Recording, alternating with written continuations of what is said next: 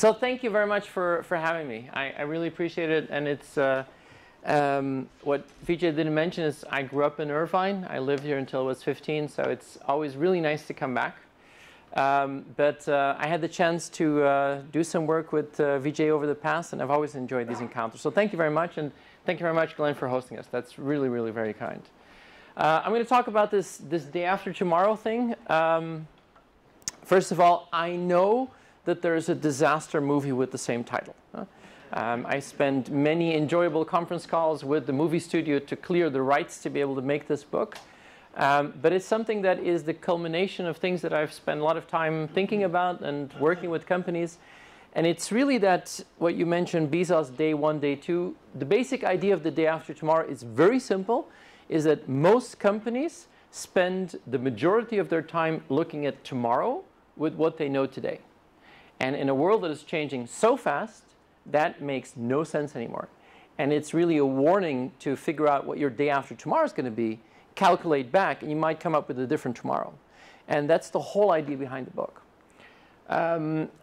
Many of you are very well familiar with everything that happens in the digital scene, and I'm going to try and cut that short. I think I'm not the only one who gets goosebumps as a technologist to see what kind of enormous evolution that we're going through. And for some people who don't understand technology, it might seem scary, and it is. I often have, in Europe, a little bit of a connotation that people think I'm just there to scare people, and I do. I can really, really scare people. But that's not my job. I mean, my job is to figure out what we're going to do in a world that, in my opinion, is going really, really fast. The irony, it's very recent. I always like to show this. This is the very first tweet, 2006. That's only 11 years old. And then this was my favorite image of the last presidential campaign. I think this is an amazing visualization of how technology has really captured the attention of everybody, and it's become really absolutely normal. It is scary. This is the scariest thing that I saw last week. Paris Hilton tweeted about the introduction of a new cryptocurrency called Lydian coin, and the fact that Paris Hilton is tweeting about cryptocurrency is one of the scariest things I have ever seen. I think this is, in all honesty, one of the 7 signs of the apocalypse.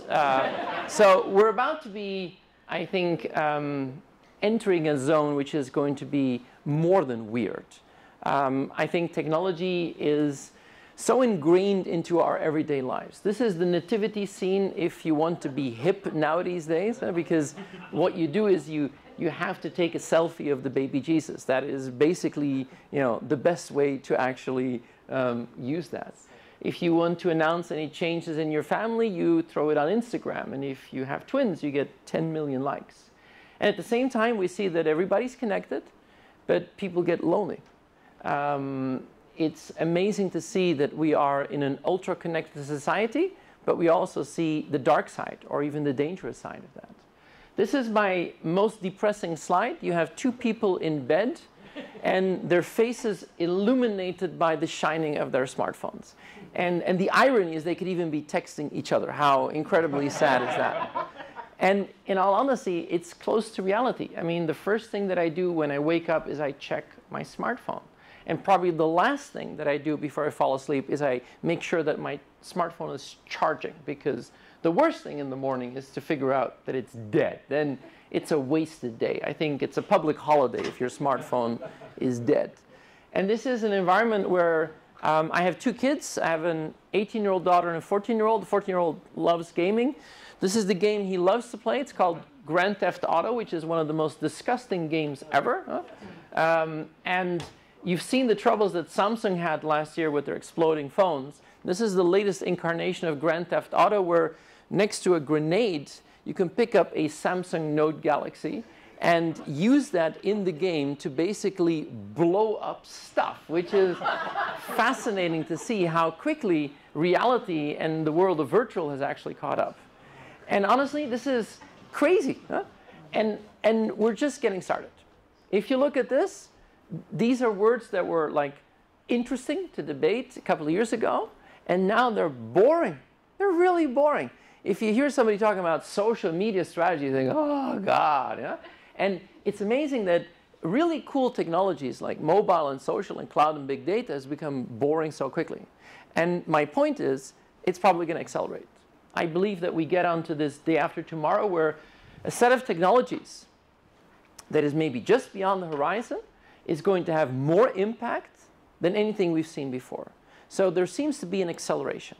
And I get excited about this acceleration for the very simple reason is you won't be able to avoid it anymore. One of my colleagues at LBS is Linda Grattan, and she's done a lot of work on the 100-year life. And I love that concept because kids born today have a pretty good chance of becoming 100.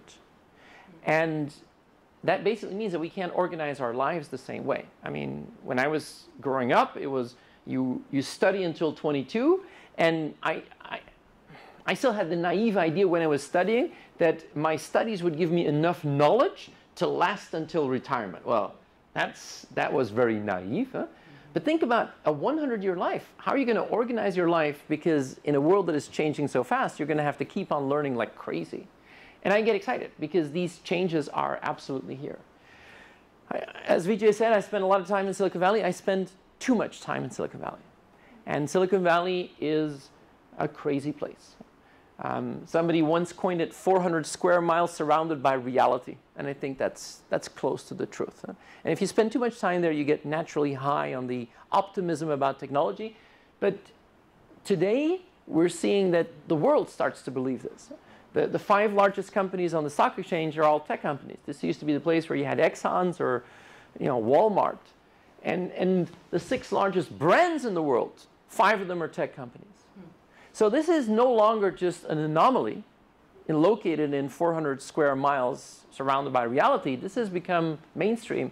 And we're seeing that this is changing society. And this has become maybe too intense. And if digital transformation goes too fast, we talk about disruption. And I get excited about it because I'm still a nerd at heart. You wouldn't think that I'm a nerd when you look at me, but I can guarantee you I'm genuine 100% nerd. And what is interesting is I get excited about technological change, and I do sessions like this in front of the board of directors of an insurance company, and these people don't always share the same excitement about technology as I do. Alan, I'm sure you appreciate that, right? I recognize that. And 2 examples. There are 2 European examples, but just to give you an idea, ING is a really big Dutch bank, and I know them really well. I did the board education of ING on technology, and last year they announced they were cutting 7,000 jobs because of digital transformation. And this is the CEO of the company, Ralph Hamers, a really clever guy, and he says, I don't like to fire 7,000 people, but it's about being relevant. And we've got 7,000 people that we can't retrain. And that's really scary. This happened on Wednesday. I don't know if you read the Financial Times, but there was an amazing article in the FT. So Deutsche Bank, one of the largest banks in the world, had their CEO talking at some investment conference, and he said a big number of bank employees will lose their job as a result of digital transformation. And what he said was harsh, and I'll read it out. He said, we have to end the era that his employees are accountants acting like human abacuses. That's, ooh, if you've worked at that bank for 37 years, counting the numbers, and your boss says, you're just an abacus, I think that hurts. And he said, we don't need as many people. And I love it. He says, in our bank, we have people behaving like robots, doing mechanical things. Tomorrow, we're going to have robots behaving like people. And I think, honestly, I think this is just the beginning. And I get excited by this. I get excited about the fact that we're going through revolutionary times, fast transformation, but it's something that is very real. And I think it happens sector by sector by sector. If you remember 10 years ago, the media industry was hit like a tsunami in digital. And people said, thank God we're not in the media industry. I mean, some of you who work in respectable businesses, you know, like insurance, and finance, and motorcycles, huh? I think you all said, thank God I'm not a media company. And what is interesting is that it was a really rough ride, and they've rebounded. I love this slide. What you now see is that media now is at a revenue where after 10 years it's recovered and it's figured out how to deal with the Spotifys and the iTunes of this world. And now I think honestly you see that there are winners in the media, and maybe some of you might be able to take some lessons from those sectors that have been hit 10 years ago. So yeah, kind of cool. This is one of my favorite videos. This is the introduction of the self-driving Uber in San Francisco last year. And this is a complete fake video, okay? And the reason is, at the moment, it was the only self-driving Uber in San Francisco. And all the other self-driving Ubers, they were in Pittsburgh. And you probably know why Pittsburgh, because Carnegie Mellon is in Pittsburgh, and Uber had bought the entire department at Carnegie Mellon doing self-driving cars. They had 49 researchers doing amazing stuff at Carnegie Mellon on self-driving cars, and Uber bought every single one of them. They offered to multiply the salary of the researchers by a factor of 5. And these researchers said, okay, yeah, that's fine. Yeah. And Uber said, you don't even have to leave the building because we bought the building as well. Okay. I love this image. This is a self-driving auto truck delivering a fleet of self-driving Ubers to where they will be deployed. And this would have been absolute science fiction 5 years ago. And this is reality. And this is wow. And this is ooey. Huh? This is the first self-driving Uber crash in Scottsdale, just out of Phoenix. And they immediately suspended the program. They did the analysis. And after 3 days, they realized it was a human error. It was not the algorithms. And they continued. And I think this is exactly where the next 20 years, we're going to see more of this. We're going to see wow and aye at the same time. I mean, we are going to go through fundamental changes, but it's going to be scary and wow at the same time. And of course, Uber has more issues than that at this moment. But we get to a situation where technology is going to be an amazing opportunity. It's going to be really scary. And you know, I'm always reminded of that when you look at that. I mean, MIT, you look at the smartest companies out there, and you think, is it real? Or is it just fake? And I'll show you a word. I mean, I live in Belgium, which is next to Germany, and I love the German language. The German language has an amazing capability to create words that are unique. They have words for things that other people don't have words for. And this is one of my favorite German words. It's called Eisenbahnscheinbewegung. Okay? I want you to practice on that, but not now. And Eisenbahnscheinbewegung exactly explains where I feel sometimes. And Eisenbahn is the railways, and Scheinbewegung is a false move. So we were talking about soccer earlier. Soccer players have the tendency to do a move where the other opponent says, ah, he's going to do that, and they do exactly the other thing. This is called a Scheinbewegung. So it's a false move. And this is the false movement of railways. And what does it mean is you're in a railway car, and next to you is another railway car, and you're both stationary, but the other starts to move, and you think you're moving, which is like a really strange feeling. And this is what the Germans created a word for, Eisenbahnscheinbewegung.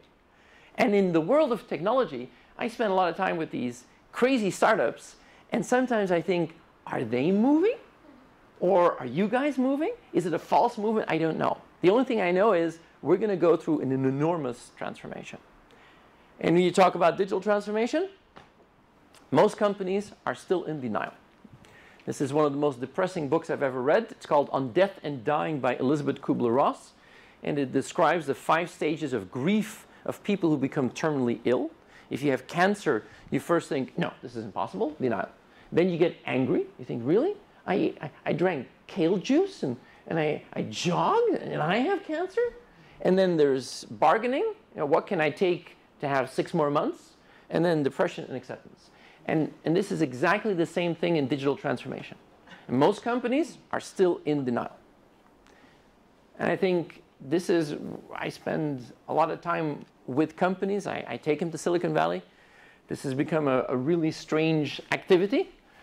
And I'm always reminded when I'm doing a bus tour in Silicon Valley, explaining what happens.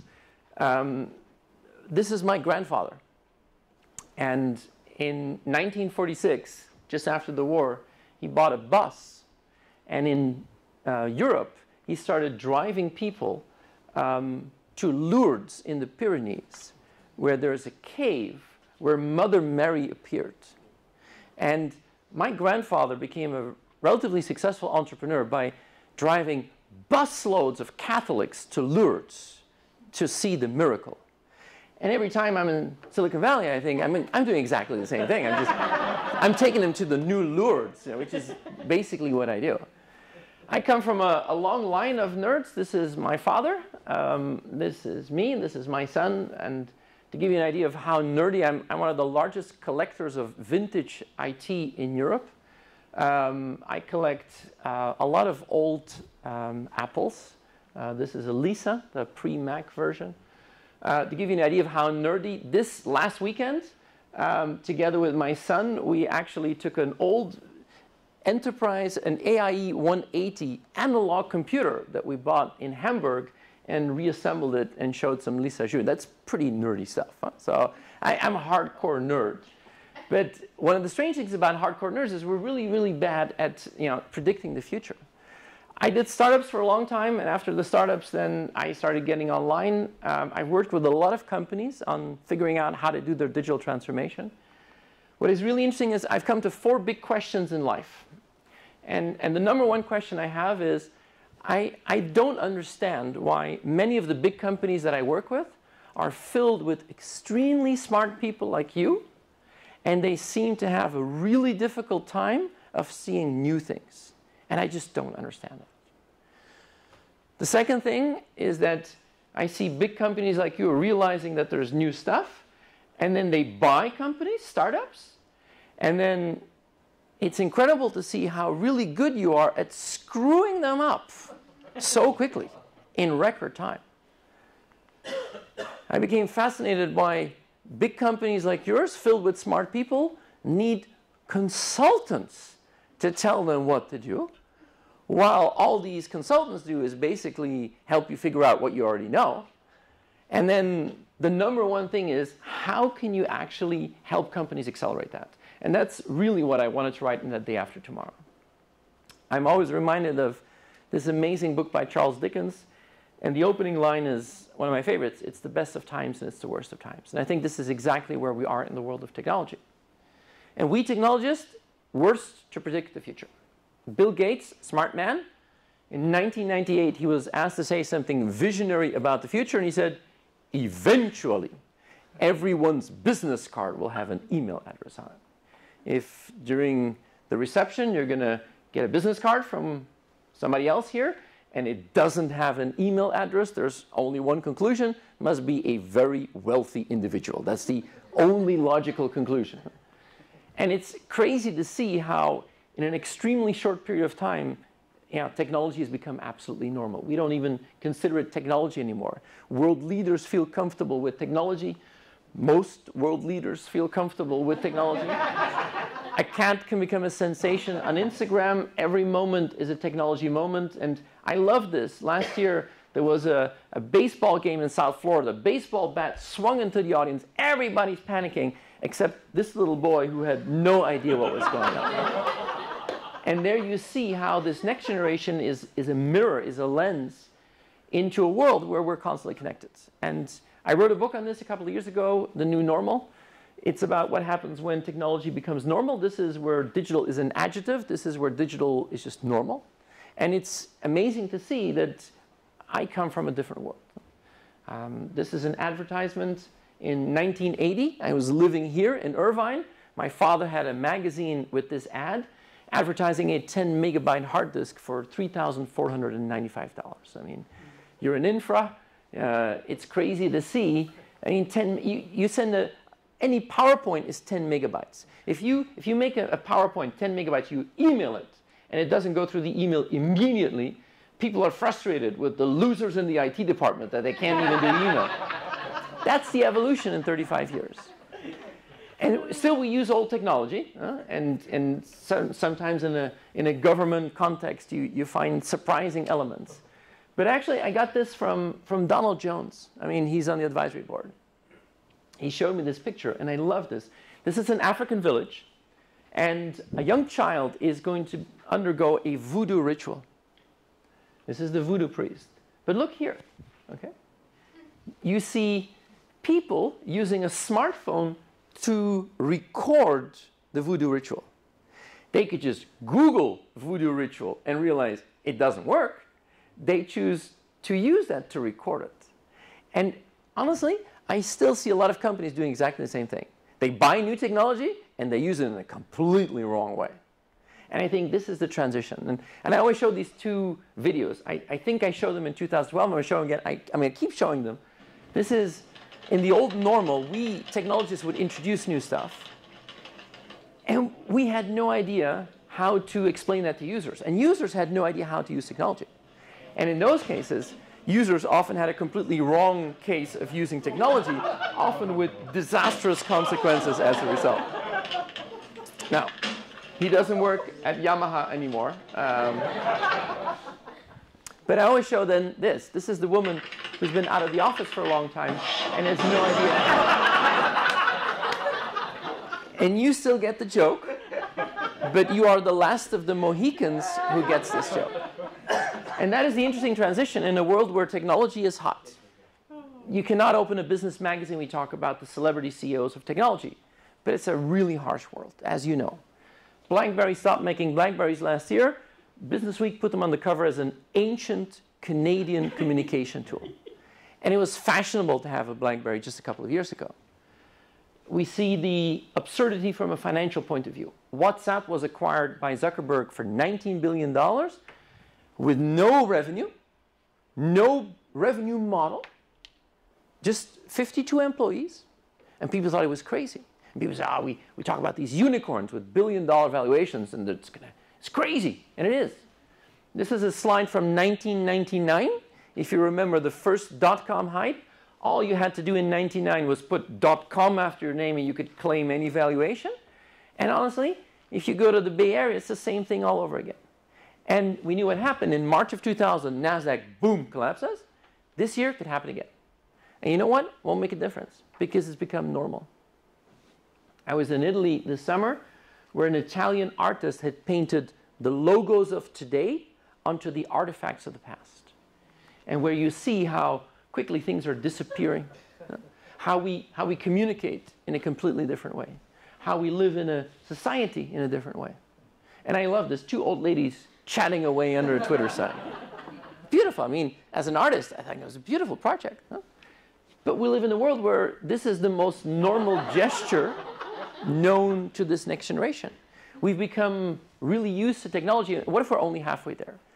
The Atlantic talks about the touchscreen generation. We've heard the stories about the one-year-olds who are frustrated that the TV doesn't swipe. I love this one. Young girl writes to Santa, "Dear Santa, how are you? I'm good. Here's what I want for Christmas." And then the Amazon URL of what this child wants to have under the Christmas tree.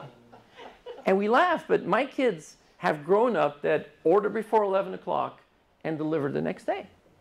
I mean, if you're a retailer, that's going to have a huge impact. And we're only getting started. We live in a society where family reunion 20, 25 years ago, family reunion today, and then it's not tech, it's behavior. Adults, use of technology, teenagers. And this is making a phone call. You probably still use your smartphone to make a phone call. Teenagers never pick up the phone. When I ask my daughter, why don't you pick up the phone? You see that I'm ringing. Why don't you pick up the phone? Her answer is, it's awkward. It's awkward to speak to somebody on their smartphone. And this is what I prefer. This is my favorite. This is email. You couldn't survive without email.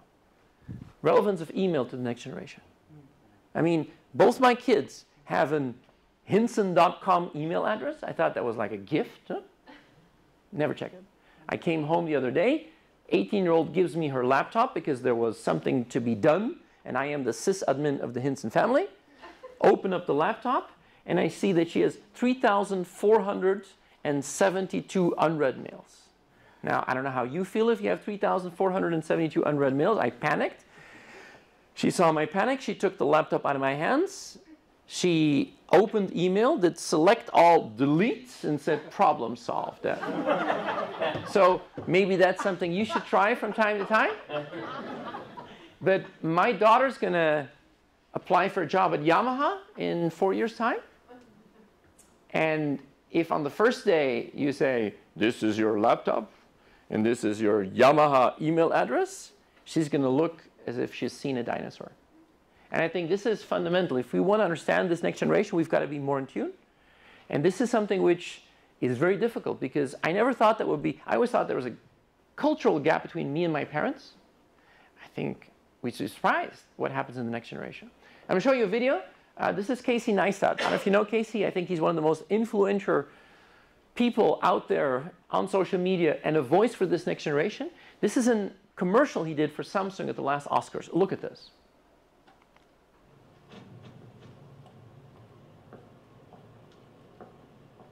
Allow me to introduce the rest of us. We're the makers, the directors, and the creators of this generation. We don't have big award shows or huge budgets or fancy cameras, but what we do have are our phones and duct tape and parking lots and guts. And we have ideas we need to share. We know it's not the size of the production that matters, it's what you make. We don't create because we have to. We create because we love to. And we've captured billions of moments from different angles, for different reasons, for millions of viewers, but with one thing in common. When we're told that we can't, we all have the same answer. Watch me. I think this is brilliant. And I think this is exactly what we need to do more. We need to watch. Because if you want to understand how to influence your next generation of customers, they don't respond to TV ads anymore. And we've seen that maybe this consumer thing is a very good indicator of what that day after tomorrow could be. Now, I have no idea how old you are. I was drawn into this world of technology when my dad came home with this, hooked this up to the TV, and it produced that. That was a wow moment in my life. And some of you are old enough to remember this. Some of you will have played this. This is the game I wanted to play. It was called Raiders of the Lost Ark on my Atari 2600. Bought this game, put it in my computer, my Atari, and it produced that. So let me go back. This is marketing, and this is reality. And look very closely here. In the middle, this was Indiana Jones in 1982. And I played it for months. This is the game my kids play on the PlayStation 4. The game is called Uncharted. This is the lead character, Nathan Drake. This is the evolution in 35 years. And if I see them playing this game, it's almost impossible to see what is real and what is virtual. And if you think it stops here, you're not paying attention. What if we're only halfway there? I mean, when I was a little kid, my mother had one important message for me in life: don't sit too close to the TV. And then this is the future, which is ironic in so many ways. But we get into a situation, these are two slides from Facebook, where if you look at the online world, how quickly we've gone from text to images to moving images, and we're about to take a next step. And we're about to engage consumers in ways that we couldn't have ever imagined.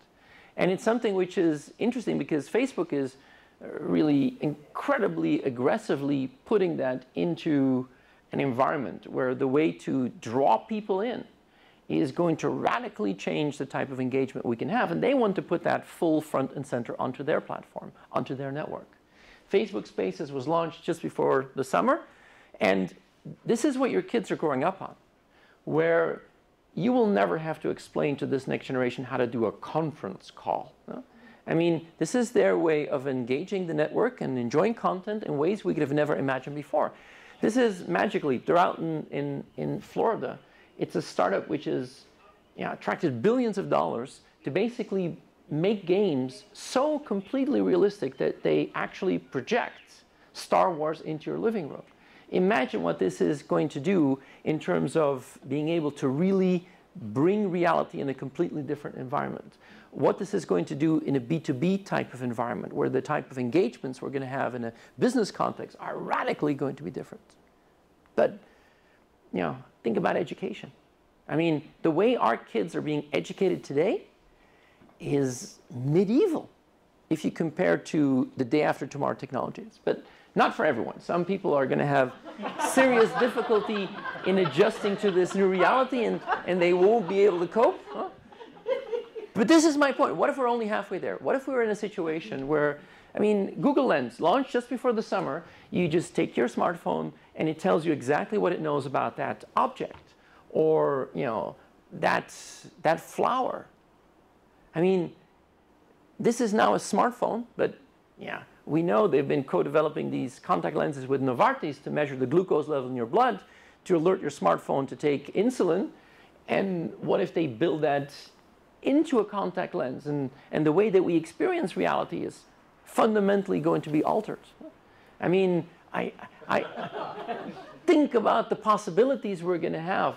You walk into your fridge and it tells you what is there and how healthy it is. I mean, think about things like dating. You have all the information about the person sitting right in front of you.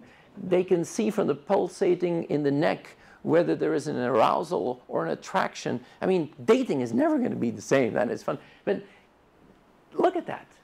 I mean, we're getting into a situation where I fundamentally believe we're only halfway there. And I think if you think about that, there's only one conclusion. We're going to see really stupid things. Because in that transition period, we don't know what it is. I have now, in the next 2 minutes, a selection of really stupid things that I have seen.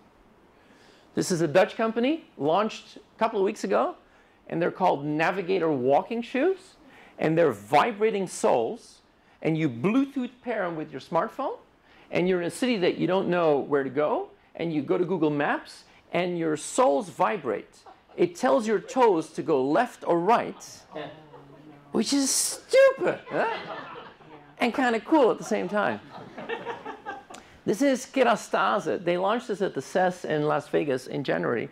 This is the world's first IoT Internet of Things hairbrush, and filled with sensors.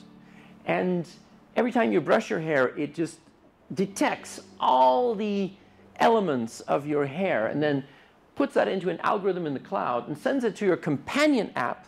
And your companion app will tell you what your hair health score is. Vijay, you could really use that, I think.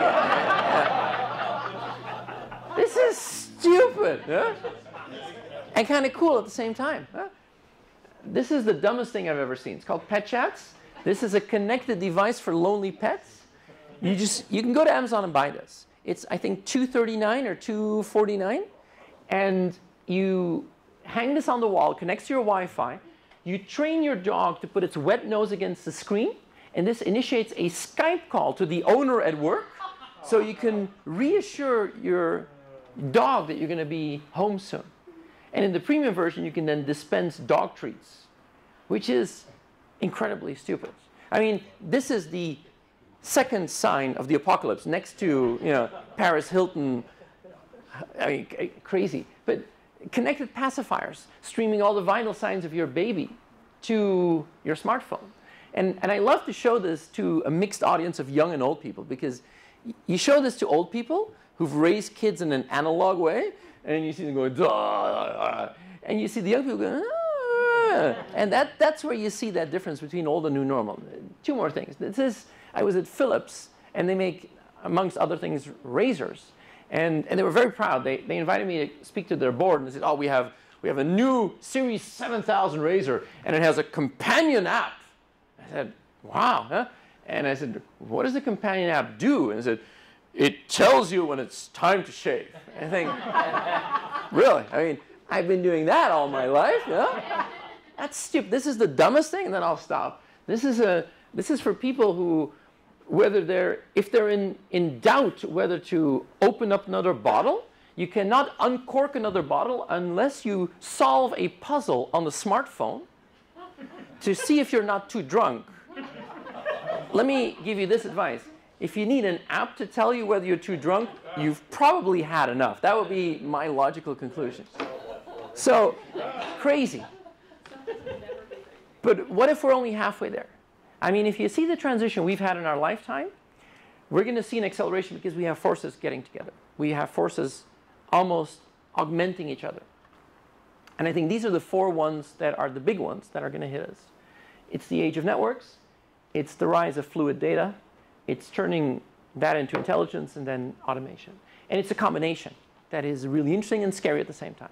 And if you look at networks, this is not new. I mean, we've seen that in the last couple of years. We've seen this is a global network. I mean, we were talking about soccer. I mean, you can follow Liverpool here in Southern California, and it's like you're at home. I mean, this is it better, even better. Huh? And what we've seen in the last couple of years is these global platforms have become powerhouses. We call them the GAFBATs, the Googles, the Amazons, the Facebooks. In China, the Baidu, the Alibaba, the Tencents. They've been growing like crazy. And it's kind of scary because there are new economic players that we don't understand. And I think when Amazon bought Whole Foods, it was one of those pivotal moments. And we've all seen this little video. I mean, this came out March or April, something like that. And it showed Amazon Go, and people walk into the store, and they just pick from the shelf, and they walk out like an Uber without having to go to the cash register and without having to pay or use a credit card. And I remember people asking me, why?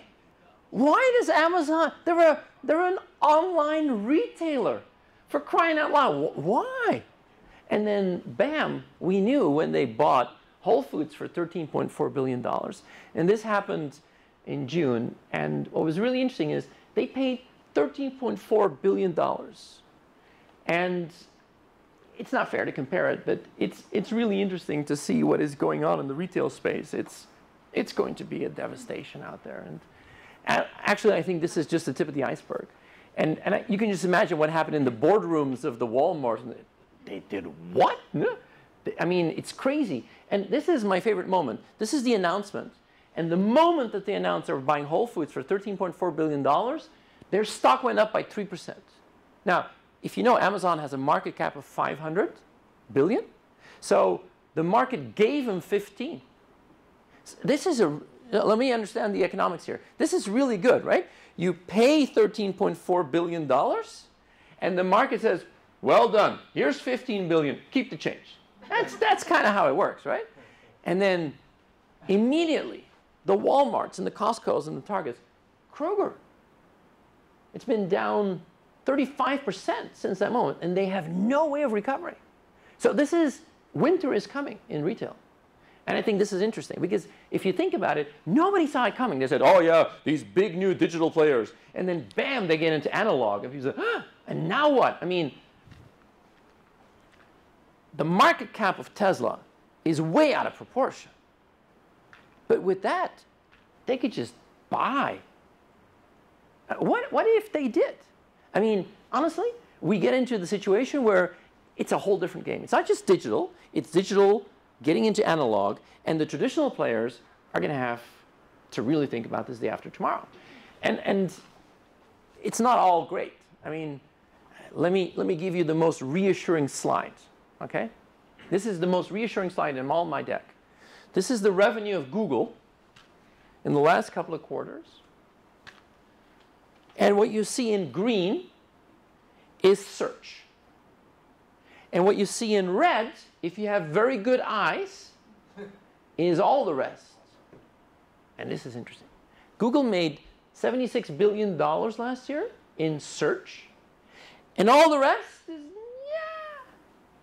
So I have a lot of good friends who work at Google.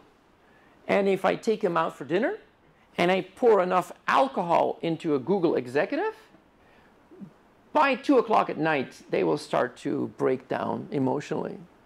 And they will start to complain about legacy systems and legacy people and legacy procedures and how they're incapable of finding their next thing. This should be the most reassuring slide for you. If you think, oh my God, what am I doing here? I should work for Google. No.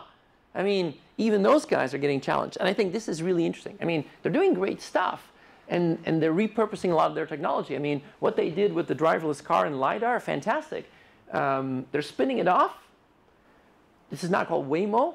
Not too I'm not too hot about the design. I mean, my first reaction when I saw this was Ghostbusters. This looks like the car from Ghostbusters. But, I mean, it's a $1,000 stock now. And I think what you begin to see is it's fueled.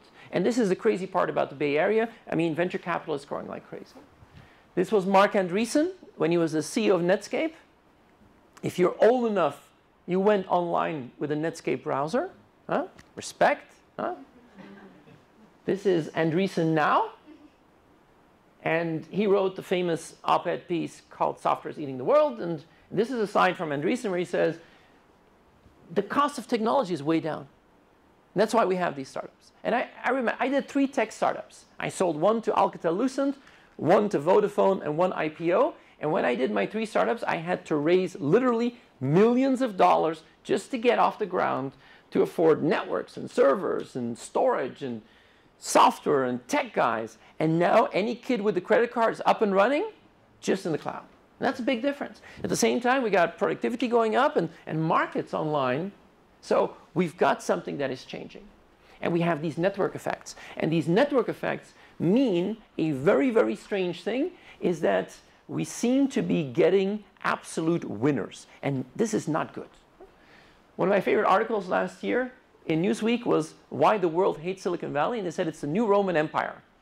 I live in Europe. We had the Roman Empire 2,000 years ago. What did the Romans do? They exported their technology, aqueducts, viaducts, highways, and they used that to bring the riches back to Rome. This is exactly what the Bay Area is doing. They're exporting their technology. Every time you take an Uber anywhere in the world, 20% flows back to the Bay Area. Not the US, not California, the Bay Area. New Silicon Valley, new Roman Empire. And I think what you see is we get into this environment where these network effects seem to be going into that era of exponential. Now, exponential, if we're not careful, if we keep on doing what we've always doing, we might end up blindsided. And that's the whole idea. I mean, this is not new. We've been talking about this. But if you keep using yesterday's logic onto a world that is changing fast, we're going to come up short. So think about this. How many of you in your business are still using yesterday's logic to think about the future? One of the strange things about network effects is it creates category kings. Category kings is winner takes all. Who's the number 1 in search? Google. Who's the number 2? Hell, I don't care. The market share of Google in search in Europe is 96%. And that's scary. Who's the number 1 in ride sharing? Uber. Who's the number 2? Barely making a dent as Lyft. Who's the number 1 in social media? Facebook. Who's number 2? We don't actually care. And this is scary because it means that the 21st century economy has category kings.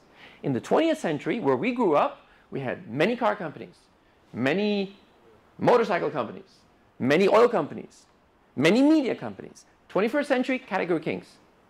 And we're not used to that, which is scary. Google, Amazon, Facebook, China. I spent a lot of time in China. If you haven't been to China, go to China. I mean, it's fascinating to see where some of these companies are going. I'll give a second example. It's Facebook. I mean, this is one of my favorite ones. I mean, people say, oh, Facebook, is that really so important? I mean, this is the way Facebook reports to the market. This is their community update. They do this every quarter. They're now over 2 billion. This is the one that I keep from just before the summer. 1.65 billion people are on the core platform. And they say, we're very big. I mean, 1.65 billion on WhatsApp, almost 1 billion on Messenger, almost 500 million on Instagram, big. And then they added one thing here, which I thought was fascinating. For the first time, they said AI, artificial intelligence, access for the blind and visually impaired. And at first, I didn't understand. Because, yeah. And today, if you post a picture on Instagram, it's run through their AI, recognize what's on the picture. Graham, if you're eating lasagna, you take a picture on Instagram, they're going to run it through, they're going to see that you're eating a lasagna, and they will do, text-to-speech for your blind and visually impaired friends. Graham is eating lasagna. And I thought, huh? And then I met the team. They have world-class, beyond world-class AI researchers. They bought the best of the best computer vision AI researchers. They're capable of analyzing every image, segment, detect, and classify. They know exactly what's on every image, better than humans. Look, what's a muffin, what's a dog? Well, they've already figured it out. Huh? They know exactly what's on the picture. They can do it faster than humans. And they can scale it. And then you realize, my God, they don't just know that Graham is eating lasagna. They know what shirt you wear. They know what's in your house. They know what car you have. They know what dogs you have. They know what your kids are doing. They know everything. For the blind and visually impaired. I mean, I love going there. The campus is magnificent. Zuckerberg hired Disney to pimp up the campus, filled with young people who believe in the power of the network. And this is my favorite graph. This is the total number of text messages of all the mobile operators on the planet. All the T-Mobiles, Sprints, Vodafones, and this is the total number of messages on WhatsApp. Now suppose you guys are, what's the biggest operator? AT&T? No? Verizon? Suppose you guys are the people at Verizon, the department that runs text messaging. And in 2010, you guys are printing money. You guys are running text messaging at Verizon in 2010. You're printing money. And then the board says, what's going to happen to text messaging? So what do? You go to Dana Point, and you do a 3-day offsite. Huh? You think about, oh. And after 3 days in Taranea, you say, that's going to happen. Huh? And then, bam, that happens. And that's disruption right in front of our very eyes. End of last year, there were twice as many messages on WhatsApp than of all the messages of all the operators on the planet. Today, it is 7 times the volume. And they run every single image through their AI for the blind and visually impaired. You know what the #1 fear is of the telcos, the Verizons? That they become a dumb pipe. That they connect to you, but they don't know. But the dumb pipe syndrome is going to happen in many, many industries. Banks could become dumb pipes. Insurance companies could become dumb pipes. I mean, we get into a situation where these types of players, and that's why I love this guy, right? A lot of respect. This is my favorite image. The moment he was 22, he turned down a $1 billion offer from Yahoo to buy his company. And Fast Company put him on the cover as the kid who turned down $1 billion. Honestly, respect. I don't know what you did when you were 22. But suppose you started something late at night, you get a phone call saying, hey, Alan, we like what you're doing. We're prepared to give you $1 billion. To have the guts at the age of 22 to say, no, thank you. Please don't call me this late at night. I do not appreciate it. I think it's fascinating. And they're just getting started. I mean, we see why people are saying New Roman Empire. Today, Silicon Valley is a little bit of a rut with your new president. I love this image. I mean, when he was still president-elect, he called the Silicon Valley leaders to meet, and Peter Thiel is his advisor, the only person in Silicon Valley who believed in Donald Trump. And the way that Tim Cook looks into the lens of the camera says it all. And if you've seen the movie, The Cook, the thief, his wife, and her lover, but this is a variation on the theme, huh? But at the same time, what we see happening is on the other side of the world, China is fascinating. I really urge you to go to China. I mean, this is a graph that says a lot about what is happening in China at this moment. This is the world's GDP from 2,000 years ago until today.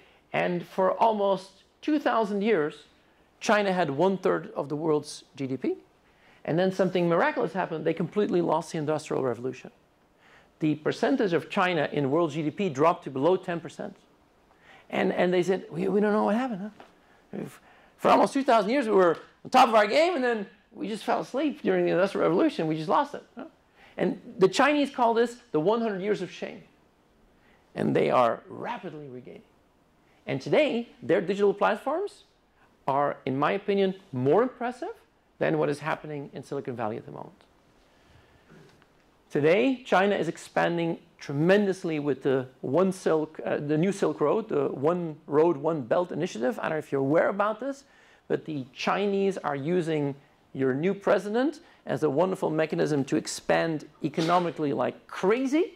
And they are rapidly not just changing their economic paradigm, they're also taking their digital platforms with them, which means that all of these countries that they do business with in the One Belt, One Road are going to use WeChat and are going to use Alibaba and are going to use Baidu.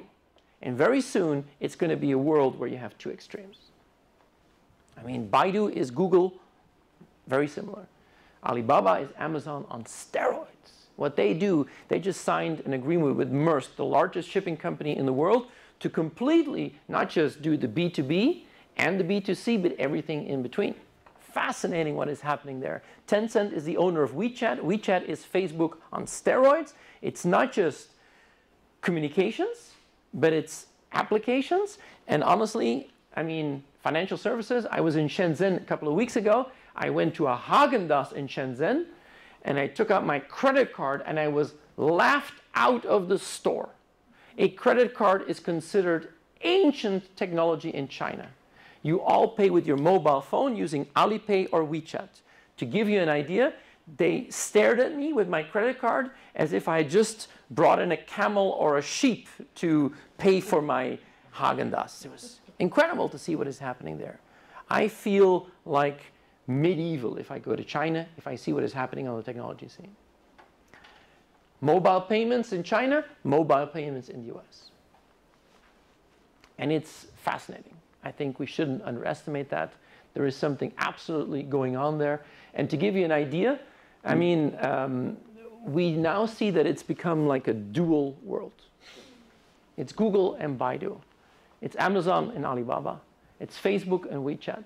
It's Uber and Didi. It's Tesla and BYD. It's YouTube and Youtudo. It's Apple and Xiaomi. And I think what we're beginning to see is this is something that it's polarizing the world. But the power of networks is the absolute one thing that is making this an absolute capability, and we're building these category kings as a result. I do believe, and just one thing, we're going to see an opportunity to do it in a second round, which is what happens where 25 years ago, World Wide Web changed B2C and content for good, and it's going to happen again when we see the opportunities in B2B and in transactions with new types of network logic. And here we have to pay attention, because if we're not careful, the Chinese are going to beat the living crap out of us. Alan? I just want you to clarify a little bit. Before you said they're category owners, and now you're actually showing the opposite, which is you just have a much more global scale as to who the competitors are. So it's a very good question. And what I meant is you have a category king in one geography. That's geographically bound. Yeah. So Europe is taking everything that comes out of Silicon Valley. And with the new Silk Road, it's going to be countries who say, we're going to either go for the ecosystem of the Chinese or the ecosystem of Silicon Valley. But in one geography, it's category kings.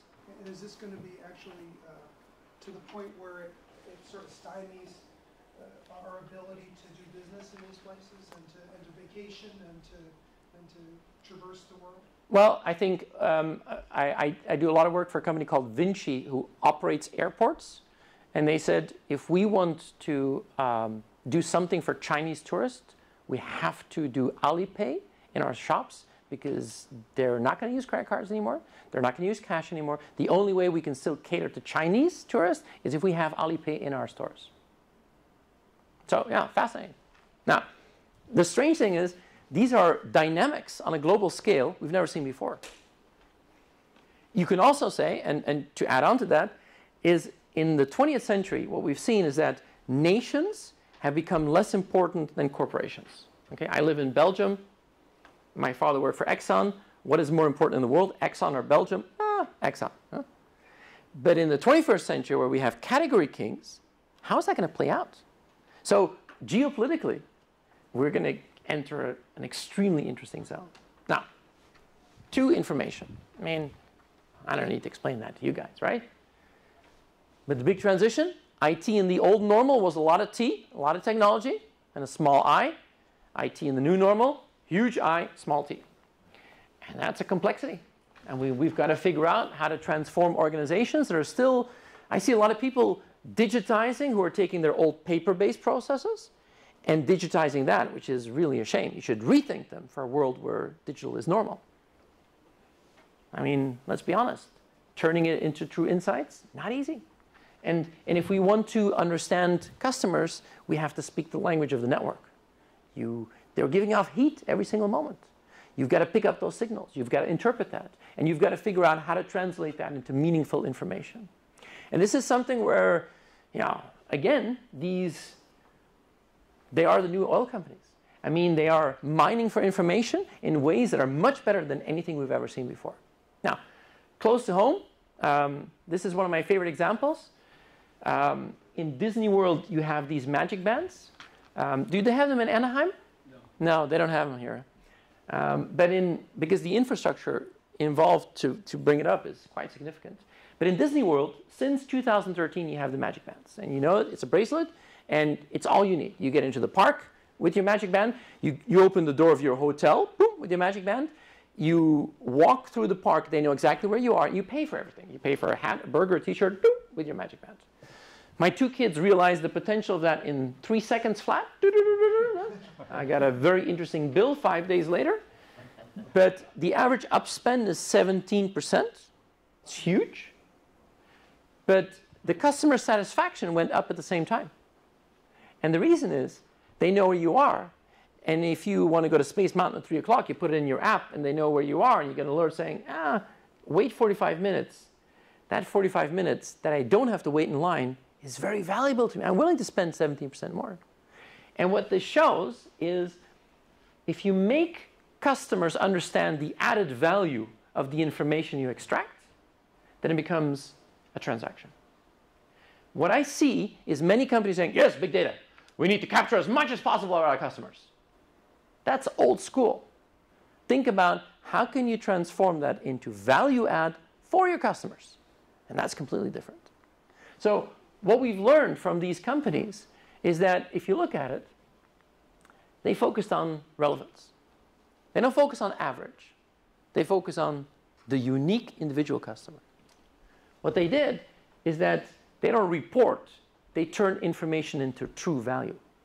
What they did is they make it very proactive because they alert you before something happens. And the most important thing is they really understand how to leverage the power of the network to make this even more powerful. Now, these are things that companies are going to have to do if they really want to reinvent themselves in the age of networks. I believe we're going to do it all over again. I get terribly excited about new networking logic.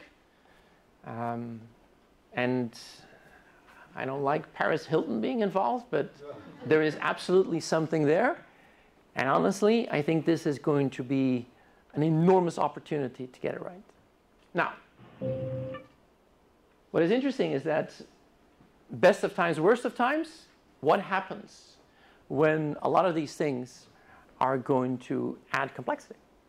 Because we need to be more connected, and the more connected, the more dangerous it becomes. We're going to have more vulnerabilities. I see a lot of people like you having an enormous difficulty just attracting the right talent in IT security. Why would they want to work for you? I mean, I see banks struggling to get the right security guys on board because all the best guys are poached by Google or Amazon. And then we get into a situation where we're going to have to really figure out how to do this. Now, AI. We've seen the signs. Deep Blue, 1997. DeepMind 2 years ago. Lee Sedol, the best Go player in the world, humiliated by DeepMind. He hated that. What many of you don't know is that after the famous match of March last year, he asked for a rematch. They've now played 53 rematches, and Google won 52. What happened in the 53rd was amazing. Some IT guy tripped over a wire and accidentally unplugged DeepMind, and they called it a draw. And now Google said, Lee, we're not going to play you anymore. This is my favorite one, Libratus. Libratus comes from Carnegie Mellon. It's basically same type of technology, but then the Carnegie Mellon version of a deep learning neural network. They put him in front of 4 of the best poker players, Texas Hold'em poker last year, and Libratus cleared out their pockets. And now it becomes interesting, because Libratus was not only capable of playing the moves, was looking at the people, their facial expressions. And if we now have AI that is not just smarter than humans, but better at lying and bluffing, then it becomes really interesting. I think we get into a whole new era once that happens. And honestly, we get to the point where almost everything that we do as humans is going to be done much better by algorithms. This is the Microsoft Skype translator. You talk into your smartphone in your language, and it in real time translates this into the language of your opponent. You just download the app. My kids have been struggling to learn French for the last 8 years. And when they saw this, they said, "Really? We could just download an app?" I mean, pretty impressive. This is one of my favorite ones. It's called AutoDraw. Maybe you've tried it, maybe you haven't. This is a Google product. Love this. This is for people who suck at drawing. You draw something and it says, "Ah, do you mean that?" Huh? So you know it says, "Ah, do you mean that?" Huh? This is brilliant. Absolutely brilliant. It's using AI and the power of the network, and it's basically saying, very simple, I mean, you take AI and the network and draw, and it says, "Ah, do you mean that?" But very soon, this is technology that's going to be built into AutoCAD. And then every, designer or architect, the system will say, "Ah, do you mean that?" Or people who do engineering, or people who design electronics. I mean, I'm a coder, and we're saying coding is the job of the future, but very soon, we're going to have coders who are doing exactly the same thing. Ed, you want to say something? Do you mind a question while you go along on this, or would you rather save it for the No, open for that. Well, just 2 quick questions on AI, since we're into down here. And actually, it's going to be the topic of our next CIO meeting in November. As I'm sure you're well aware, some people that are very widely respected, Elon Musk, Stephen Hawking, think that artificial intelligence is the worst thing that's going to happen to humankind. I may be over-dramatizing it, but essentially that's what they're saying. What is your view on that? So I'll get into that a little bit. I mean,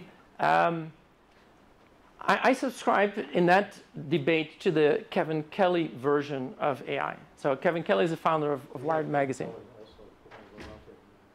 Kevin was on a roundtable? Sure. He preceded you. Yeah. Oh, yeah. And I honestly, I spent a lot of time with the guys who are building the systems in Silicon Valley.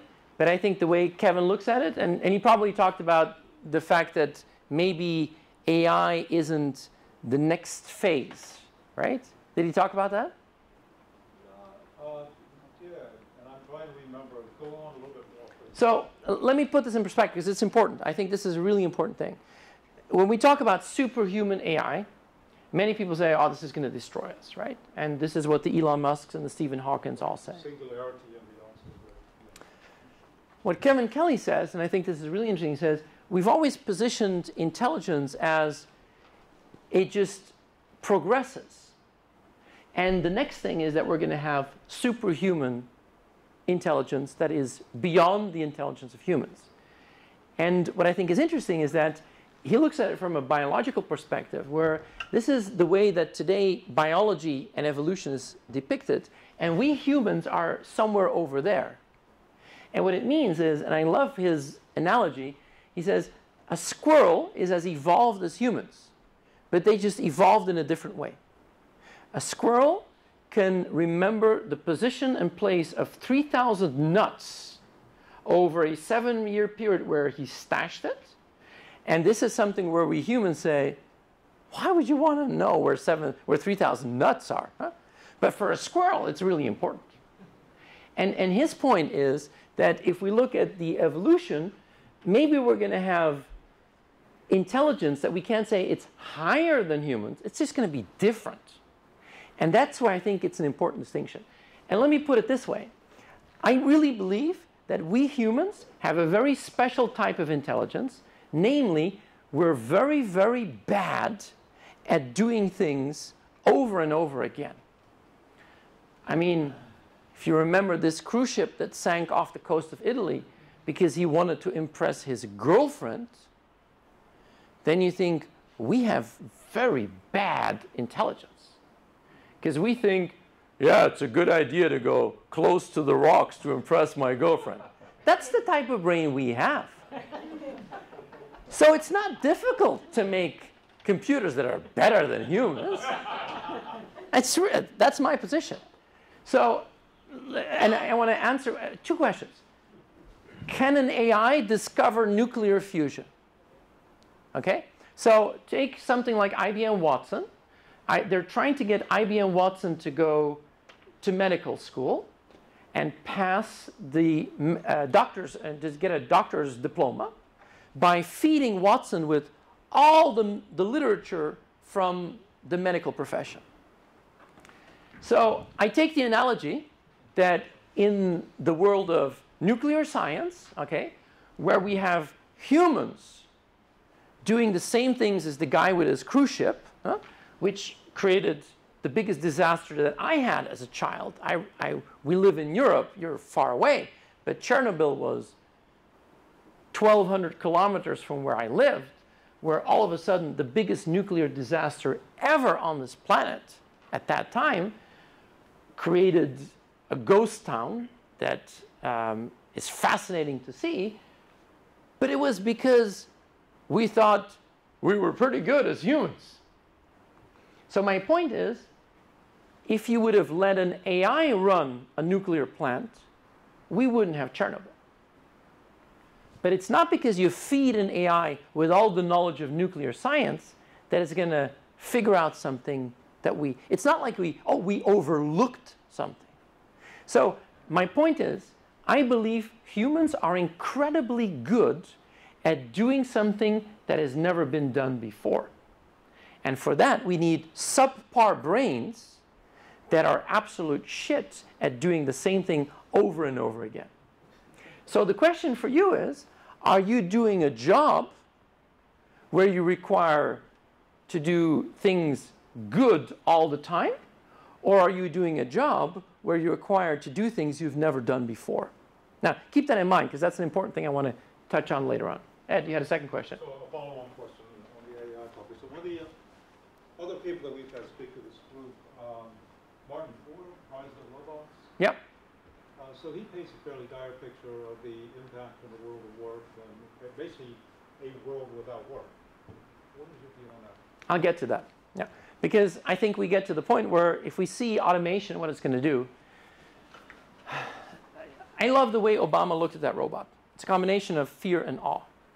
And I've got a really nice job where I can follow a lot of them. This is a company out in Sunnyvale that built this golf robot. And I don't know why. But this golf robot, you put it onto a golf course, looks at the topology of the terrain, looks at the wind, and it does a hole-in-one on every hole, on every course. Huh? I mean, it's game over for humans, right, basically. Yeah. It's the end of a profession. It's the end of a profession. This is a company called Skydio. They're in Palo Alto. They build autonomous drones that fly themselves. And they say driverless cars is so 2015. Yeah?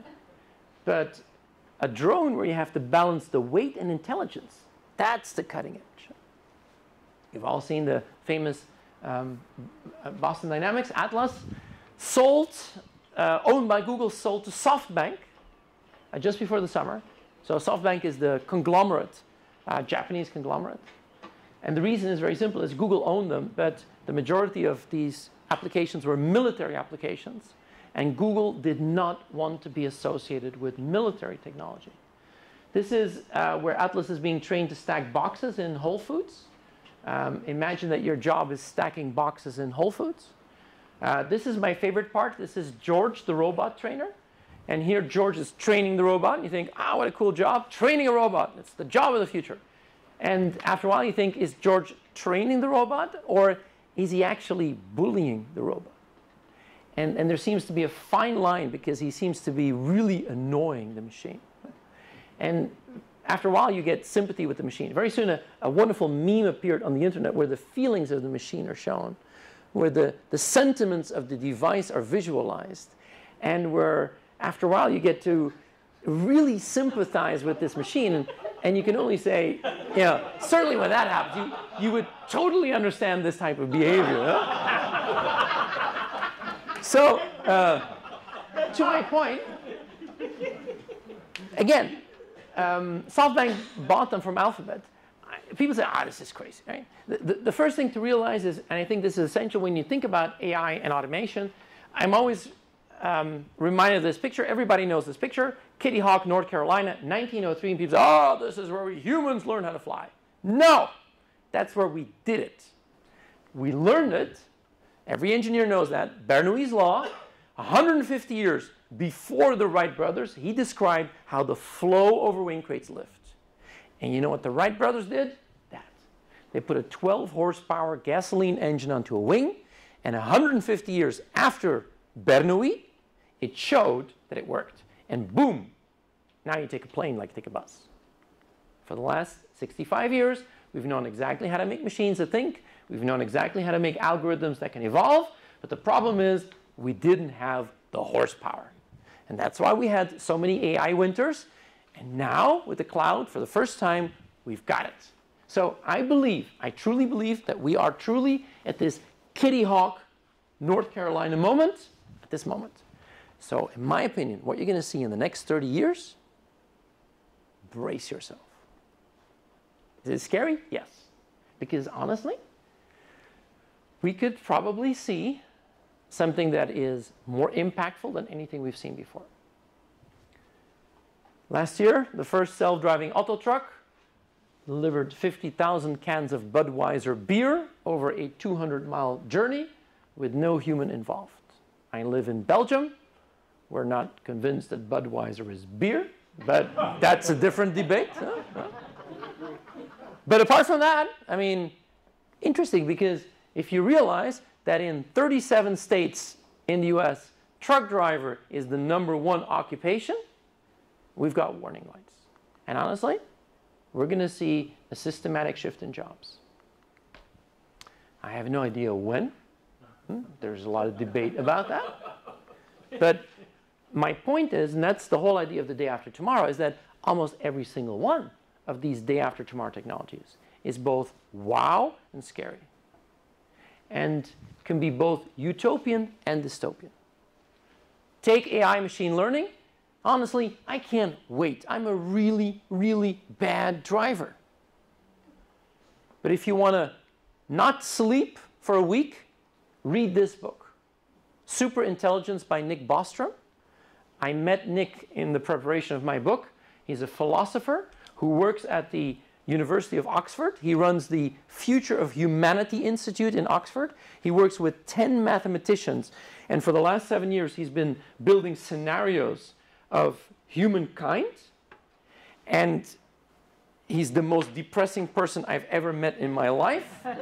And after 7 years, he comes to one conclusion: there is no chance that we as humans will survive. So if you thought Elon Musk and Stephen Hawking were depressed, well, don't read Superintelligence by Nick Bostrom. And he's writing down the name right now. Yeah. So, utopian and dystopian.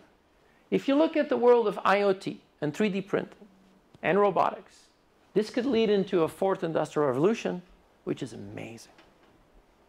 If you want to see a really cool company, Carbon 3D is one of the most amazing companies I've ever seen in my life. They do 3D printing where they basically extract, they don't layer it on, they extract it out of a molten, vat of liquid. This is like Terminator in front of your very eyes. 10 times faster than 3D printing and the same quality as injection molding. Crazy. But honestly, the systemic shift in jobs, and my #1 question is, do you have politicians preparing your nation for a world of fundamental shift? And the answer is no. And there's only a few countries in the world that are, and that is Singapore and China and Japan. Blockchain? Wow. Honestly, if I'd be 22 years old right now, I would start a blockchain company in a second. But if you thought computer viruses was bad, think about the unbounded malignant complexity that's going to be released. AR, VR? Wow. Wow. And not just gaming. Think about education. But if you thought that Pokemon Go was addictive, think about what the next generation of kids are going to have as addictive powers. So my point is, every single one of these day after tomorrow technologies is both utopian and dystopian. And it's up to us to decide what it's going to be. I mean, I hope you read a lot of science fiction as a kid, because everything you read as a kid as science fiction becomes scenario planning. And I read a lot of science fiction. And if I look at it, most of the science fiction was dystopian. So the chances of us going the wrong way are higher than us ending up on top. In a world that's going faster, VUCA, volatile, uncertain, complex, ambiguous. And honestly, this is where you get into those exponential curves, right? We mentioned Singularity University. Love the guys. The nickname of Singularity University in the Valley is the Church of Wow. Wow. Wow. The Church of Wow. Huh? Everything is wow. Huh? And honestly, everything is exponential. It's the famous second half of the chessboard, and everything rises exponentially, and we don't understand exponentially. You take 50 steps linearly, and you have 50 yards. You take 50 steps exponentially, 1, 2, 4, 8, 16, and after 50 exponential steps, you've gone around the world 8 times and to the moon and back. Our brains can't fathom that. And what does Singularity University say? This is linear, and this is exponential, and in the beginning, it seems like, ah, and then boom, ha, you have abundance. Nice. Honestly, I don't believe it. I mean, I'm more of an S-curve kind of guy. Same thing with S-curves. My favorite exponential joke is when Elvis Presley died. In the United States, there were 78,000 Elvis impersonators in this country. People who would regularly dress up as Elvis Presley and sing Love Me Tender. By the year 2000, in this country alone, there were 630,000 Elvis impersonators. And if this would be an exponential curve, by the year 2049, 97% of the US would be Elvis impersonators. I just can't see it, you know? But S-curves is the same thing. If you're an incumbent and you see a challenger, then you think here, ah! And this is the most dangerous thing. McKinsey's been using this like crazy, and it's called corporate myopia. If you're not careful and you're not aware, then this is going to be devastating. So think about where you are in your business. Are you here? Are you here? Or are you here? So I became obsessed with this day after tomorrow. What are you going to do? And there are 2 questions. When and what? What should you do? And when should you do it? The when is easy. This comes from Mark Leslie. Have you worked with Mark Leslie? He's at Stanford. Really, this is the simplest thing. This is anything you do, right? A new project, a new idea, a new brand. You start, you grow, you peak, and you decline. This is a cycle of life. When should you focus on the next thing? Not here, too late. Not even here. Yes, if you're doing really well, this is the moment to reinvent yourself. Okay? The problem is, most of you, when you're doing really well, you don't think about the next thing. So I hope you're doing really well, because at least then you still have a chance. And then the question is what? This is the whole idea of the book. How much of your time to spend on today, tomorrow, day after tomorrow? What is today? Today is the 112 emails that you got while you were sitting here listening to me, that you didn't know this morning you were going to have to deal with. And we spent a lot of time on today. What is tomorrow? Budget 2018. Most of you work in organizations where you spend an insane amount of emotional energy figuring out next year's budget. By the time you have next year's budget, you realize, it's already outdated, but at least we tried. So it's a fallacy, because we look at tomorrow with what we know today. And then this is new ideas, new concepts, new business models, things that could change the rule of the game. How much of your time do you spend on today, tomorrow, day after tomorrow? Many people say 70, 20, 10. Reality, this is your New Year's resolutions. I honestly believe, Glenn, if you drive to work on Monday morning, say 70, 20, 10. Friday night, you come back and say, whew, oh, what a shitty week, huh? It was 93, 7, and 0. And then the problem is value. Because this is important, it's current value, and future value. But this is long-term value. And if it's 70, 20, 10, you're fine. If it's 93, 7, and 0, you are destroying an enormous amount of value potential. I love the model. And then this is a true story. I went to, the book was almost finished in November of last year. And I went in Australia to do a workshop. I thought, Australia, Sydney, nice, big company. Did a workshop with a big Australian company. This was on a flip chart. End of the day, CEO said, Mr. Hinssen, loved it, learned a lot, had fun. Thank you very much. Too bad your model is wrong. I said, this is the dumbest model in the world. How could this be wrong? And the CEO took a big red pen. This was on a flip chart. He drew that. And he said, you forgot this.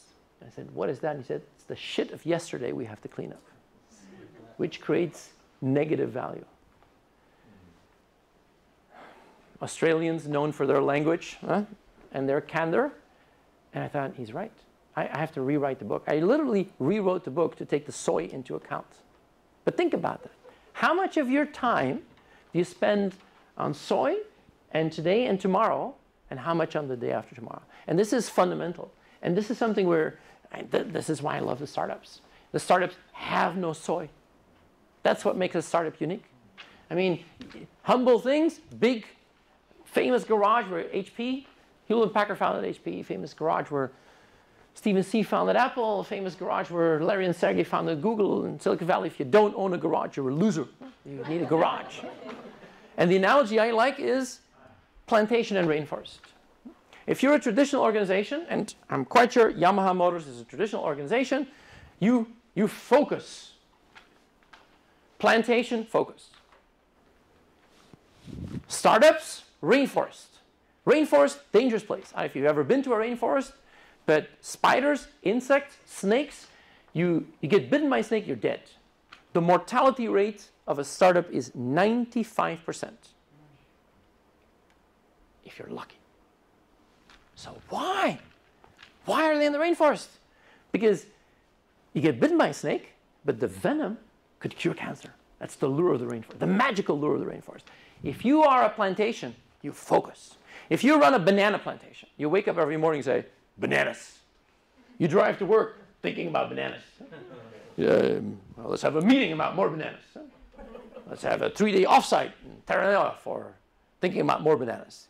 You have PowerPoints about bananas, emails about bananas.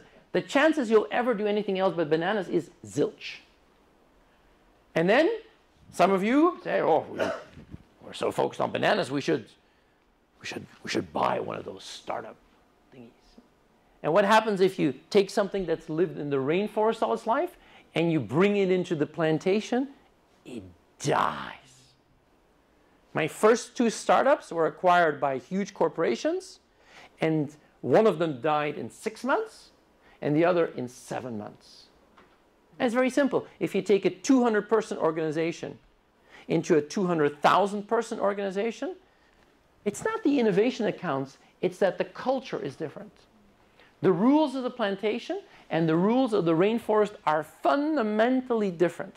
And if you want to take some rainforest magic into your plantation, you got to focus on the culture. And that is the trickiest thing.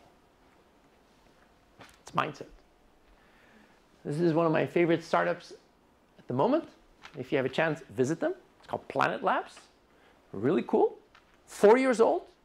Founded by 2 NASA engineers. They built these shoebox type satellites.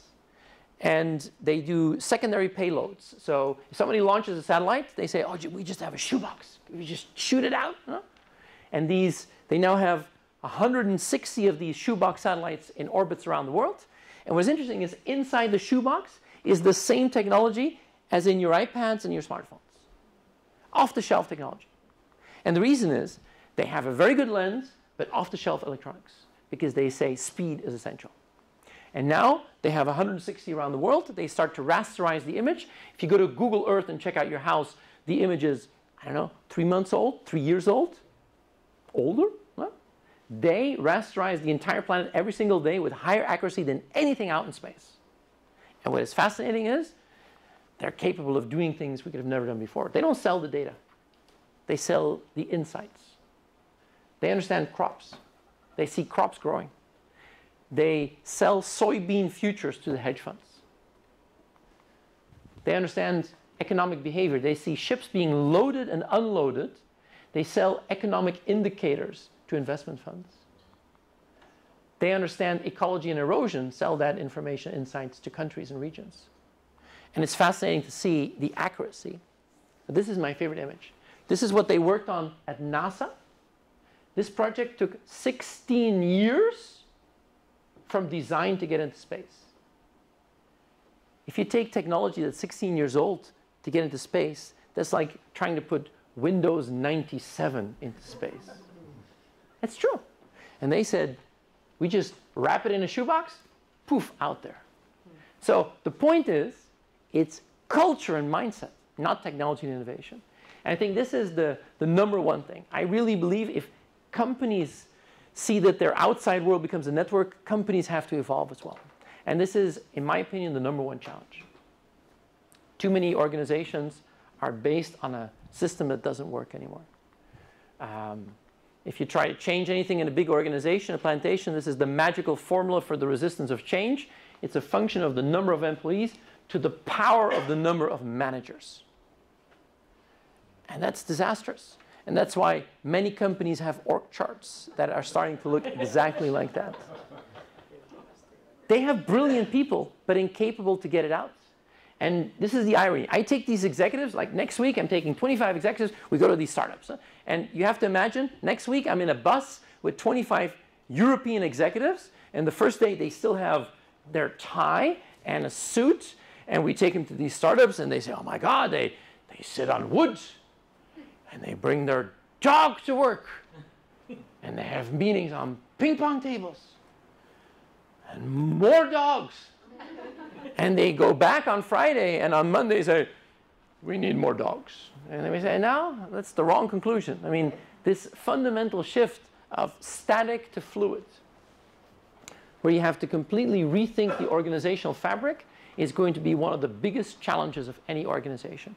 Because today, most companies work on a system that is more than 100 years old, that was built for the times when we had large groups of unskilled workers. And today, we see that we have very smart people that are still being trapped in the same type of structures. And that's why we have a lot of people that are not engaged. Gary Hamel has this wonderful thing called the BMI of a company, the Bureaucracy Mass Index, which I think is really nice. Huh? You just go online and you fill it in and you figure out what your organizational bureaucracy mass index is. But today we feel that companies want to belong to something that they believe in. They don't want to be in this structure of managerialism anymore. And I think it shows that we have a system that work is broken. And I think this is something which is really essential, because many of the tools that we have to do that are also obsolete. I have a lot of respect for HR people, but the instruments for HR has to be reimagined. I mean, this is where I get to the CIO. And the last 10 years has been challenging for the CIO. Because, I mean, Glenn, people like you, I was thinking the last 10 minutes, yeah. But in a world that was changing so fast, balancing that reliability and security with innovation is a really tough job. And that's why, in my opinion, the worst job on the executive boardroom for the last 10 years was the CIO. Because you would have your user saying, Elon Musk is building driverless cars, and you're still upgrading SharePoint. Huh? And that's a tough discussion to have. But lately, I've seen a lot of happy CIOs. And it's because it seems to be like a relay race, because they're giving the worst shitty job of the boardroom to the HR people. Because I honestly believe HR is going to be, he's already left the room. He's depressed. Right? Yamaha, HR had just But I think this could be a golden opportunity. Remember what happened 10 years ago? The gardeners were annoying us with, oh, very soon the CMO will have more digital budget than the CIO. That was below the belt. But it happened. But in HR, it's going to be exactly the same thing. But this could be an unholy union of two very interesting groups who are going to rediscover this world of work of the day after tomorrow. So I'm conscious of time. There's still a couple of things I want to do. I'm not going to cover this, although I do believe that this idea of intelligence, that's going to be something full on the radar screen of the CIO. And just to give you this as a background, but I've been working on this for some time. Classic IT, as you know, on-premise and focused on reliability. What we've seen is two big challenges for IT in the last couple of years. One is this. I mean, this idea, this is basically what Gartner has been talking about, the two-speed IT. This is where you need to focus on the long cycles, and this is where you need the short development. This is the agility vector. Okay? I think this is the second one, and that's where that whole difference between, and this is what I see with many companies, the difference between built-in and bolt-on. Too many companies have a bolted-on digital, bad, you got to build that in, right? This is the second big vector. I mean, on-premise and cloud. Stupid discussion, but interesting in the sense that this network element came in. I think if you put it together, you're going to have, I think, an interesting canvas where a lot of these network-based technologies, we're going to have more fluidity, and leveraging the power of the network is going to be an interesting canvas. So I think it's not just this. I don't think it's that. I think it's being able to paint that bigger picture. But it really means that we have to revitalize IT and reinvent IT. There's one more important thing that I wanted to focus on is, and you touched on it earlier, the societal elements. One of the nice things about writing a book is you read a lot. I probably read about 150 books just to write one book, which is like crazy inefficient, but it's kind of cool. And I was fascinated. I mean, Karl Marx, that we know as the founder of communism, wrote a really interesting book called The Fragment on Machines in more than 100 years ago. And he talked about, and think about Google when you're reading this, a general intellect, the mind of everybody on earth connected, by social knowledge, with information as the most productive force, could blow capitalism sky high. It's like he was describing Facebook and Google 100 years ago. I think it's fascinating. This is Waze in LA. Who knows more about the streets of LA, Waze or the city of LA? Waze. It's Asian networks. And I do believe this is just the beginning. And maybe this idea of nations and networks becomes an interesting debate. So one of the last interviews that Obama gave was with the head of MIT, Wired magazine. And it was fabulous to see a president talking openly about AI, neural networks, machine learning, automation. And he said, we're going to have a societal conversation about this. I thought it was kind of sad that he clearly understood these issues. He was leader of the free world for 8 years. And only in the last 2 weeks, he gave an interview in Wired magazine saying, you're all fucked, but good luck. That's basically what he said. And when you look at the US, Trump was elected on the fear of many Americans that they would lose manufacturing jobs. But manufacturing is a very small percentage of what you still do in this country. If you look at services, where the impact of AI and machine learning is going to be devastating. And that's a bigger picture to think about. And I think we don't know what to do. Bill Gates wants us to tax robots. The other wonderful discovery that I did was Keynes, who is pretty much the founder of macroeconomics, wrote a brilliant book in 1930 called The Economic Possibilities of Our Grandchildren. And in 1930, he tried to predict what the world of today would look like 100 years into the future. And he got everything right, down to 2 digits after the comma, except one thing. He knew exactly what our quality of life was, our wealth would be. And he said, if that is true, if we live that prosperous and we make that much money, then probably we all have to work about 12 hours a week, which is ironic. Huh? But honestly, this is what we're going to have to do again. In this age where I see companies taking notice of this day after tomorrow, I don't see governments taking note of this day after tomorrow, except China and Singapore and in lesser Japan. I mean, if you've been to Singapore, Singapore has built a 20-year technology plan for the nation where they mapped AI, machine learning, all these technologies and said, this is the implication on mobility, this is the implication for education, this is healthcare, and they're executing that. And I'll be the first to say that Singapore is not a democracy. But the way that we are planning ahead, I think, is an absolute crime. So I'm with Richard Florida that in this day and age of radical change, economy and politics are completely out of sync. And I think that is way scarier than just AI. So final notes. We put together, and you'll read it in the book, a little bit of a framework on how to think about the day after tomorrow. And the reason is that if you look at today, tomorrow, the day after tomorrow, and you see it internal, outside, and ecosystem, there are plenty of things that you could do. There are a lot of examples in the book of companies that have implemented this day after tomorrow. There are different types of models. But I want to leave 2 things with you. The first of all is I started thinking about how do you actually do this in a traditional organization. And I want you to think about your company and think about 2 types of people. First is the people who know what they're doing. And second is the people who don't know what they're doing.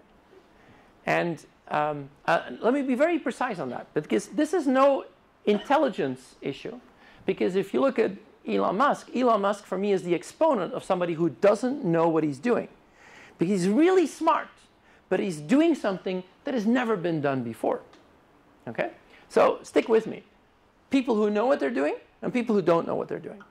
I spend my life in startups. Startups are filled with 99% people who have no fucking clue what they're doing. And maybe you have one gray-haired person or like a serial entrepreneur or a venture capitalist on the board who might know what they're doing. But the reason why startups are successful is you have 99% people who are trying to do things with incredibly smart resources that have never been done before. And then you scale it. And then you have unicorns, and they might have 10% people who know what they're doing and maybe still 90%. And then if you look at a scale-up like Facebook, you might say it's 50-50. And Google is maybe already 80-20. But then a traditional organization might have 99% people who know what they're doing and maybe 1% who don't know what they're doing. And maybe the incumbents, it's even more challenging.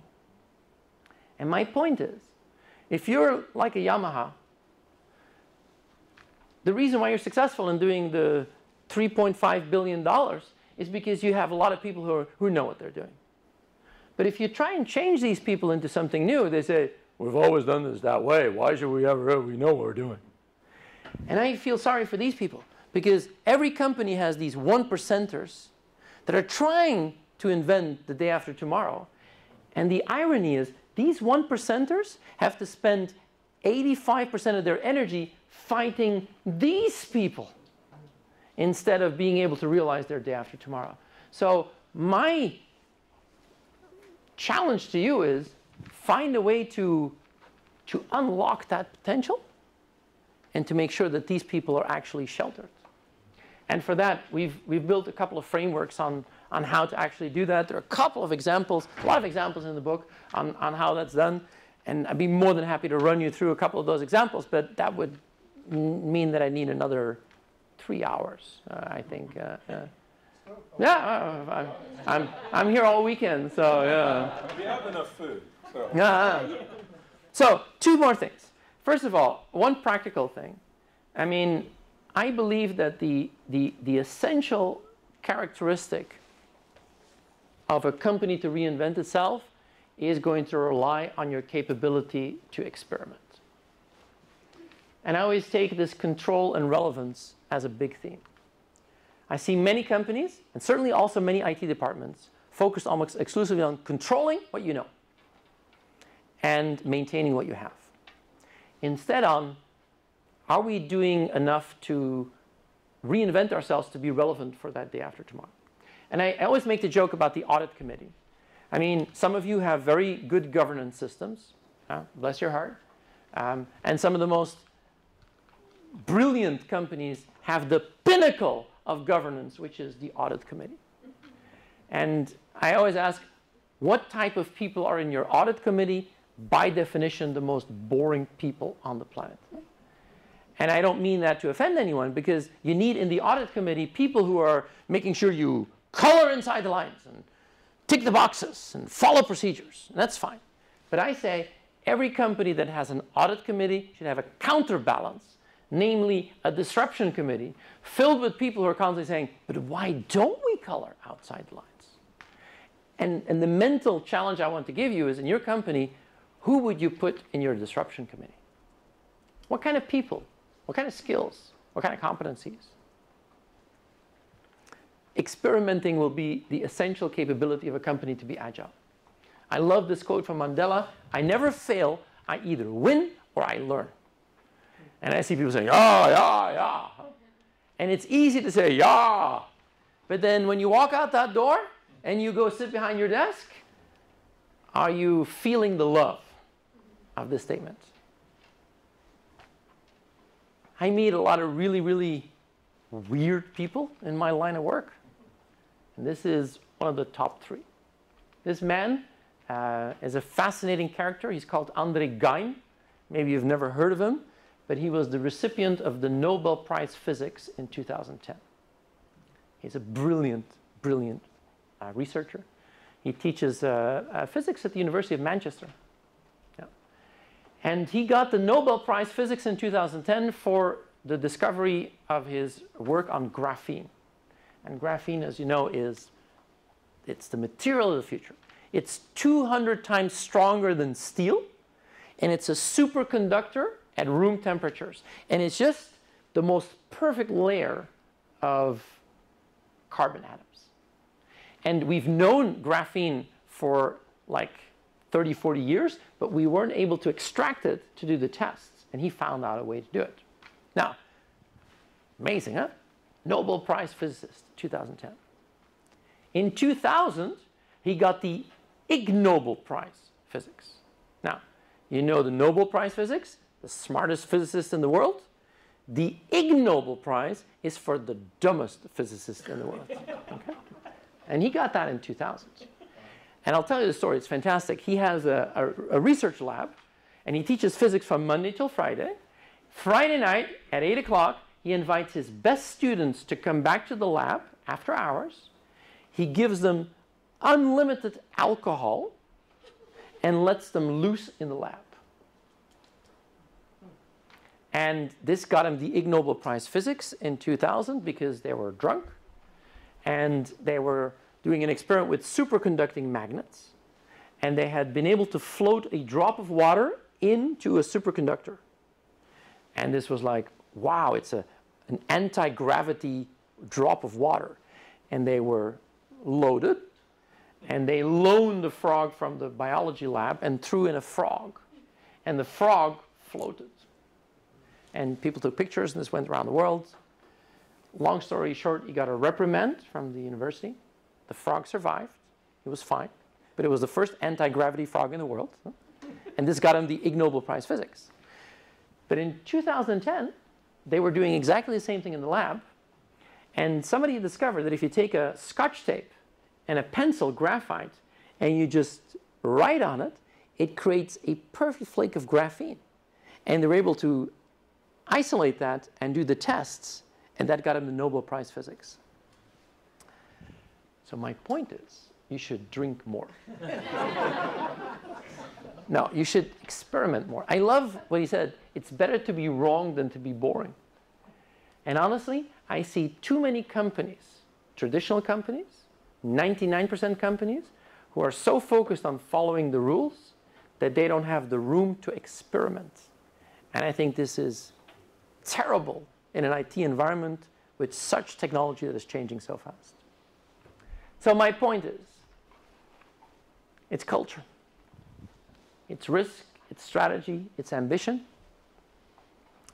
The last thing I want to say, and then I'm going to take a little break, is that we have to be very careful as IT that we don't think it's always going to stay the way it is. I'm reminded of this amazing story that I first heard from the physicist Richard Feynman on the cargo cults. So if you know the story about the cargo cults, this is a wonderful story.